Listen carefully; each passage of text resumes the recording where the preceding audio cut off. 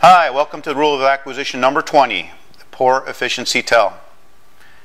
Poor efficiency indicates a poor understanding. And this has subparts A, B, C, and D. Science and engineering can produce wonderful bizwang marvels.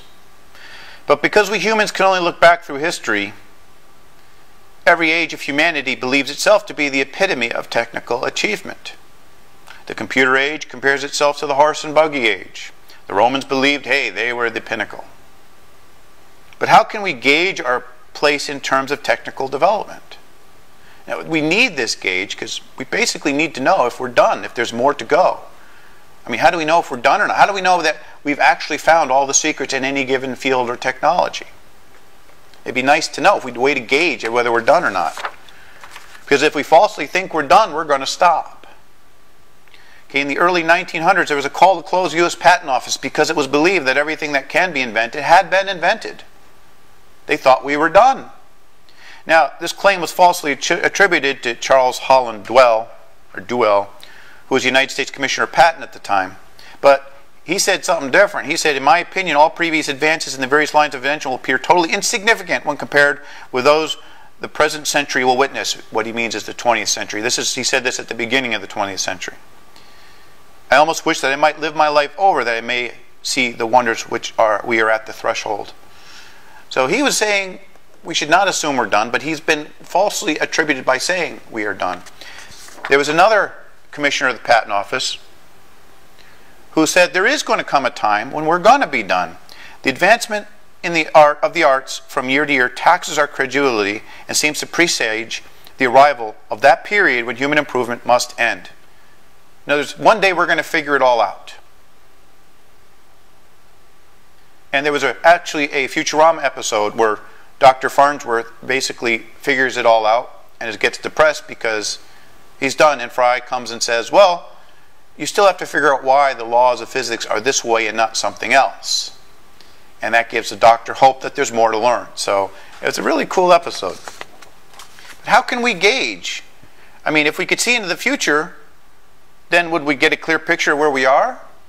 I mean, if we had a time machine, how would we know we're going far enough into the future to say humanity is done? I mean, humanity may blow itself up long before it's done, so a time machine is going to fail.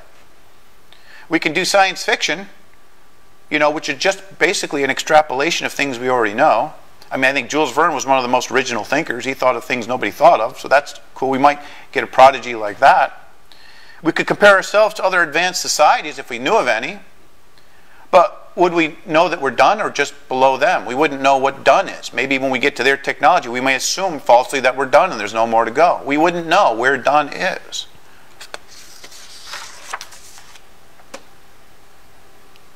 And this is basically what I just said. So what I propose a tell that will give us an objective approximation of how primitive or advanced our technology, our understanding in any given technology is. It's not a perfect tell. Nothing is perfect, but this will at least give us an objective idea if we're close to being done. Okay, again, there are many tells in the rules of acquisition that indicate we're not done. However, none really indicate how far we have to go. And I'm looking, this is going to be a tell that's going to give us an idea of how primitive we really are. It's going to tend to do that. We'll find out from its application over history whether it actually does do that. Okay, so the rule of acquisition of poor efficiency is a poor understanding. And let's look at some examples. The incandescent light bulb. Okay, a 40-watt light bulb produces 40 lumens of light for 40 watts of electricity used. Now, the lumen is a measure of luminous power, okay, but it's kind of spectrum related. But there's a quick approximation that everybody uses, that if you have 500 lumens, you divide by 683 watts per lumen, you pretty much get 8.878 watts of visible light. So the conversion is 683 watts per lumen. Okay, that's the approximate that everybody uses. So a 40-watt light bulb gives you less than a watt of visible light. And so our efficiency is 2.2%. So the efficiency of an old incandescent light bulb, 40-watt light bulb, is 2.2%. Very, very inefficient. Matter of fact, you ever touch one of these, they get hotter than anything else. They probably produce a lot more heat energy than they do light energy. Very, very inefficient technology. But the technology we used for more than, I'd say, 100 years. And so on a Wikipedia, if you look under luminous efficacy, I don't know pronunciation, there's a table in there for lighting efficiency. And if you go down that table, you see the candle is 0.04% efficient, even more inefficient. And the candle's more primitive than the incandescent light bulb. The incandescent light bulb can range from 2 to 5%. And then the next state of evolution was the fluorescent light bulb, which gives us 8 to 16%. And the next evolution is the LED light bulbs. Now, we're currently at the state where, on a one-for-one comparison, the LEDs are just a little bit more efficient than the fluorescent. But the theoretical limit that we have for LEDs is 38 to 44% efficiency. And I'm going to show you that this is in the range of saying, hey, we pretty much can go, that's pretty much as far as we're going to be able to go. Let's look at another example. Power transformers. Power transformers are upwards of 90% efficient. The basic design hasn't changed in over 100 years, other than improvements in materials and reliability and lifespan and lightning protection, yada, yada, yada. And although new electromagnetism proposes a different theory on how they work, the answers obtained by classical theory are good enough. In other words, we showed you before that when you constrain new induction and classical theory to closed-loop inductors, mutual induction, that's what these are, you get identical answers. Identical answers. Constraining them to the point where they are identical answers. And therefore, when you get to a certain level of efficiency, we're going to show you this, changing to an improved theory isn't going to improve the technology. The technology is the application of a theory. You can have wrong theories give you good answers. Nuclear power plants. Well, fission power plants are 2% efficient.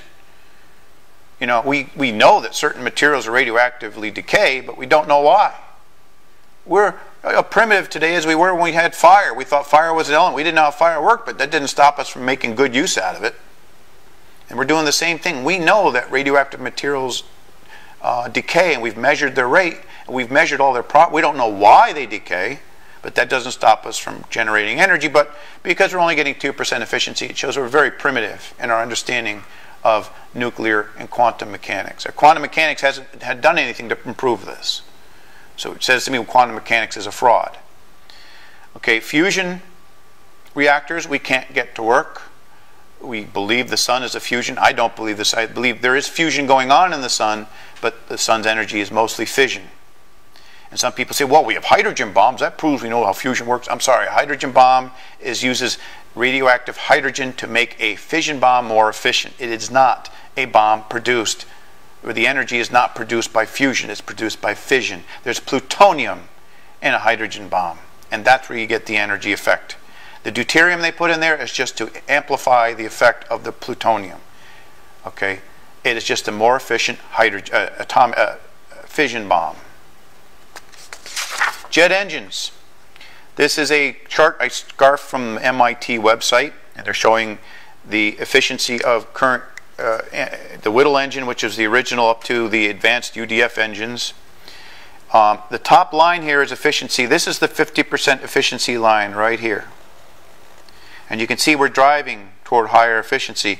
And even the best engine that we're currently theorizing, I guess, I don't know how old this is only going to be about 48% efficient. And they think future trends are going to get them above the 50% efficiency line. I don't think so, and I'm going to show you why. Rocket engines, the same thing. This is the old Saturn V. I don't have a chart for their efficiency. I'm just going to show you an interesting way to view how efficient we are. This is the old Saturn V, and you can see the Saturn V has lots of dark stuff. It's not even translucent. It's just globs of garbage coming out. That's because this thing is emitting mostly unburned fuel. Okay, that's why it was a very inefficient engine. The new space shuttle engines, you can actually see details up into the cones, which means this is pure plasma. That means the fuel is almost perfectly being burned. There's very little light coming off of it compared to this or this. Okay, so most of that energy is being turned into, as much as possible, is being turned into usable thrust. Okay, not all the fire and brimstone of the solid fuel boosters here or the old Saturn V. Okay, now if we look at rocket engines, we did this in rule of acquisition 18. I'm not going to go over this again. If you want to go over this again, go back to rule of acquisition 18. But we determined that the spring, when you have these two balls, one represents the spaceship, one represents the fuel being jettisoned out the back, and the spring is the energy in the fuel. That's the representation of that. Then when you let the spring fire, that spring is going to add 2 joules of energy to the system. 1 joule to the mass of the fuel being ejected and 1 joule to the spaceship being propelled forward. The total energy that was in the fuel was 2 joule, but only 1 joule goes to the starship. So at the best propulsion system, rocket propulsion system using the old chemical system, according to this simplified model, the best you're going to get is 50% efficiency. Best, absolute best. That assumes that there's no loss in the spring and yada yada yada, no viscosity, whatever. So any propulsion system, best you're going to get is 50%. In engineering, electrical engineering, we have the maximum power transfer theory. I'm not going to go into it, but they say pretty much any power source has an internal resistance, and you're going to get the best energy out of this power source if you match the internal resistance. Or it could be the resistance of the transmission line. It doesn't matter. And so the best you can do is get 50% of the power out. The best you can hope for. So we're going to talk about the 40% rule. Because many well-known technologies have a 50% theoretical upper limit to what the efficiencies you can obtain out of them, it's safe to assume 50% as a theoretical for maximum for energies we don't know yet. Yeah, granted, some of these technologies, when they come into their own, they may be upwards of 90%, whatever, but they will not be, their theoretical limit cannot be below 50%. We're seeing in a little study I've done that 50% is a good minimum for a theoretical maximum. I hope that sounds confusing, I know. And so if we use 50% as a theoretical maximum, we choose 40%, which is 80% of 50, as a practical minimum efficiency for any technology. In other words, if we can beat 40%, we're doing good as far as our understanding of that technology. And so rule of acquisition 20A, 40% efficiency is the minimum acceptable efficiency for any given technology. Now this has 3 ambiguous meanings. The first meaning is we should not accept or use technologies that achieve less than 40% efficiency unless that's all we have. 2, it's not acceptable to apply the poor efficiency to technologies exceeding 40%. In other words, if we meet 40%, we can't use a poor efficiency to tell us we have more to go. We may not have more to go. We may actually be done. Okay, and number 3, it is expected that all technologies will improve to attain efficiencies of 40% or better. Now, the second is what I really intended for this rule of acquisition 20A, but I think the others are reliable, and we're going to claim them unless shown to be unreasonable at a later point in time. I do believe that 40% or better is what we should achieve in our technologies. And if we're not there, it means we probably have a ways to go. Unless that we can find a technology out there, someone can show me a technology where the theoretical maximum is less than 50%, then we'll adjust our 40% number. But right now, the minimum theoretical maximum for anything I could find is 50%. And if we take 80% of that, I think that's a good lower limit to where we should strive for in our technologies. And so we can pretty much gauge the ages of technology based on efficiency. So if we're getting below 2.5% efficiency, we're basically at the caveman age. We have no clue how it works. Okay, I'm telling you right now, we really don't know what causes radioactive materials to decay. Just the same as we did not know what caused a candle to burn back in the old days. And once we finally were able to understand the chemistry of fire, we were able to improve things drastically. And 10% is the alchemy age. This is the age where we're starting to develop models. However, most likely the existing models are still wrong. This is less than 10% is 2.5 to 10%. It's in the range between here and here. Between 10 and 40%, this is a wide area, we are transitioning from wrong models to at least useful models. They still may be wrong models, but at least they're useful models. And this should be a really fast-moving age, because as we start developing more models, those models will tell us where we should go look to disambiguate, and it should happen really fast. When we get to above 40%, we should consider we're probably in the final age, and this trying to say, well, is there a different model? Is there a better way to go? We're probably not going to find anything. Okay, and at this stage, even if the existing model is proven wrong, which I showed with the new induction as opposed to Faraday's law, we're above 40% efficient. Applying new induction to transformers isn't going to materially affect how we apply the technology of transformers. And we should assume right now that 50% is a fair theoretical upper limit for technologies we don't know yet. But we should not be surprised if some new technologies top out at better. So, rule of acquisition 20b: technologies that are less than 10% efficient are likely the result of bad theory. Rule of acquisition 20c: technologies that are better than 40% efficient are not likely to benefit from improved theories. Probably we're done with those technologies. It doesn't mean we're done with the theory. It just means that the technology, the application of theory, is pretty much done. Okay, let me be clear. We're done with the technology. It doesn't mean we're done with the theory. So wrap up the poor efficiency tell. Rule of action 20. Poor efficiency indicates poor understanding. 20a: 40% efficiency is the minimum acceptable efficiency for any given technology. 20b: technologies that are less than 10% efficient are likely the result of bad theory. 20c: technologies that are better than 40% efficient are not likely to benefit from improved theory. Thank you very much. I hope that was informative. I hope it changes your opinion of looking at the world and where we are. And by the way, solar panels are in the ballpark of 20% efficiency. So that means there's room to go on those as well. Anyway, take care.